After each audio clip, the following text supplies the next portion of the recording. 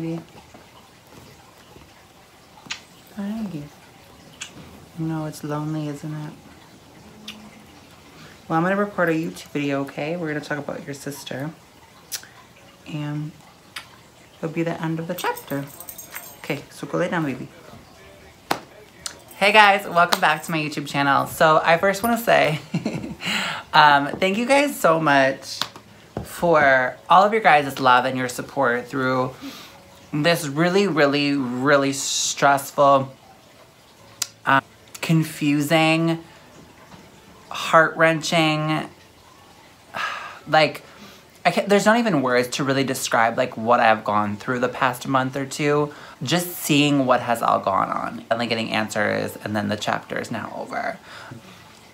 I just can't thank you guys enough for all of my Facebook friends, from family to friends, the people that just watch my YouTube videos, to strangers that don't even know, to reach out to me and just really give me a love advice and honestly just say that you've been through it, or you've known someone that gotten through it, or you saw me as how great of an owner I am to my dog, and just a lot, you know, there's a lot that I will cherish for the rest of my life. You know, I have memories like this.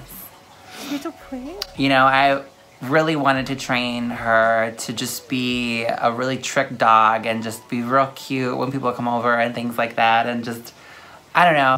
Making this video, you know, I've tried making this a couple times, but like, I'm struggling to get through it without crying, and I'm sick of my YouTube. Literally, it should just be called youtube.com/BryanCries.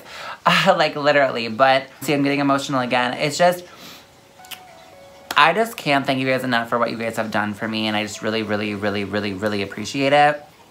I wanted to make this video just to give you guys a little update on what happened with Molly.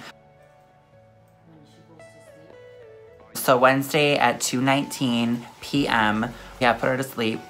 The doctor did give her 3 months to live. If we did chemo and radiation, we would have her for 6 months. I felt as an owner that it's not fair to her.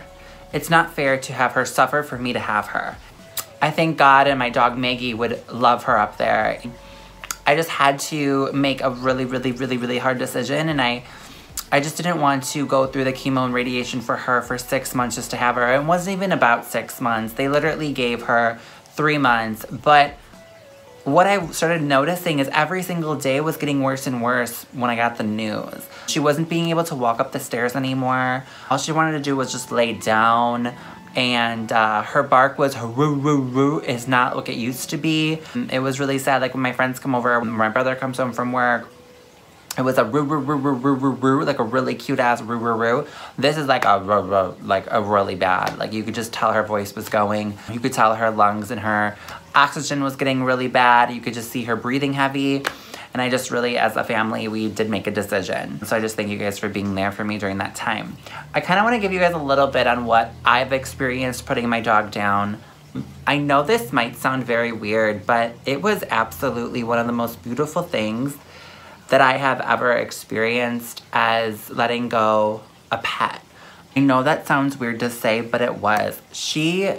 I just a huge shout out to this this place where we went to. Dr. Hillary was her name, and absolutely so professional. I felt so loved and cared for, and how much she cared for my dog. And when we went in there, it was like you gotta park in a different parking lot and then come through the back. And we went into this like, kind of like a funeral home. It was really beautiful. There was a fireplace, check this out.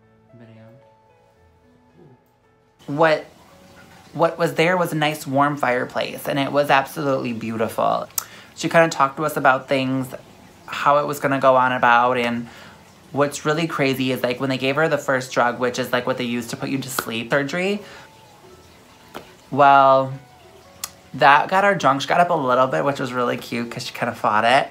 But then when they injected the euthanization, it took at least 20 seconds for her to go. And it was so short, it was so sweet, it was so like peaceful. And I just like, I had a major panic attack, which was the most scariest thing I've ever experienced. Was like, I just like couldn't breathe. I couldn't catch my breath. It was just like, she's right here in front of me and like she's gone. And like when they told her that she was gone, like it was the most saddest thing I've ever experienced. I fell to the floor when I got outside. And what's so crazy is like right after she left, it started raining. And that like stunned me, like stunned me. Then I get into the car and I'm like, I really feel like an elephant sitting on my chest. And then like, I'm really here, like struggling to battle it. And I'm scared and I'm like, I don't know what to do. And I feel alone and I feel lost. I'm just so confused because I just don't know how to live my life without her.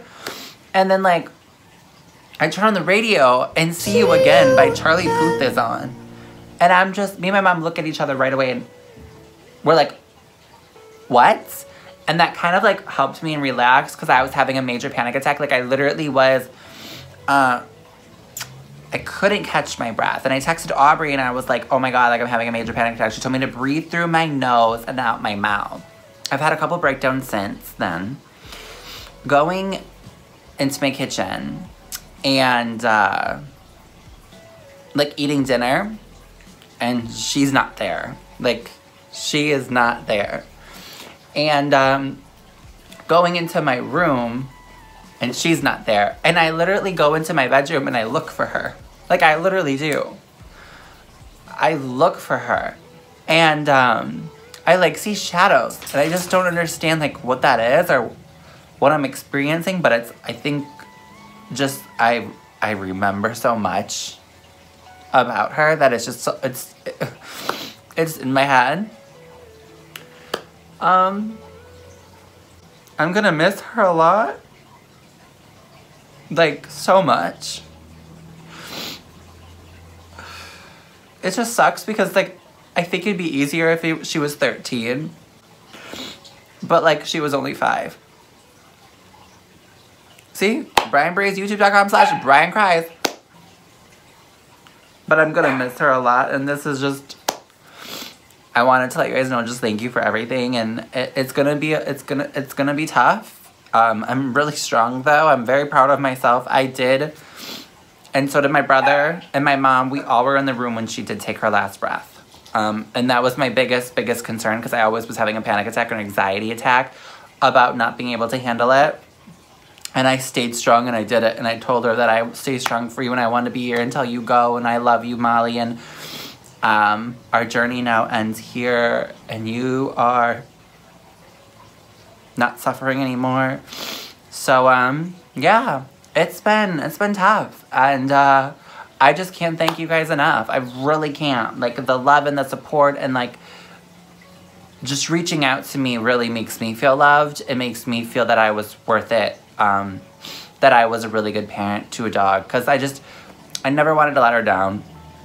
I wanted to do everything in my power that I could do because she deserved it. She was one of my best dogs I've ever had. I know Maggie was a really good dog too, but Maggie was more of like a family dog and Molly was more my dog. Molly was more like I was the one who took care of her. I was the one that did things for her, and my heart just breaks. So it's, I think, a completely different thing than what my other dog was, but like I took this dog a lot harder just because of what we all have gone through in our family. And I just don't know about Farah. I don't know about her, and I just don't know if she's like confused, like where she's at or what's going on in her head or how she feels, but I just don't know, and it breaks my heart every single day because when Molly when I would go get Farah to take her out in the morning to go to the bathroom, Molly would run to her kennel, and that's no longer a thing anymore.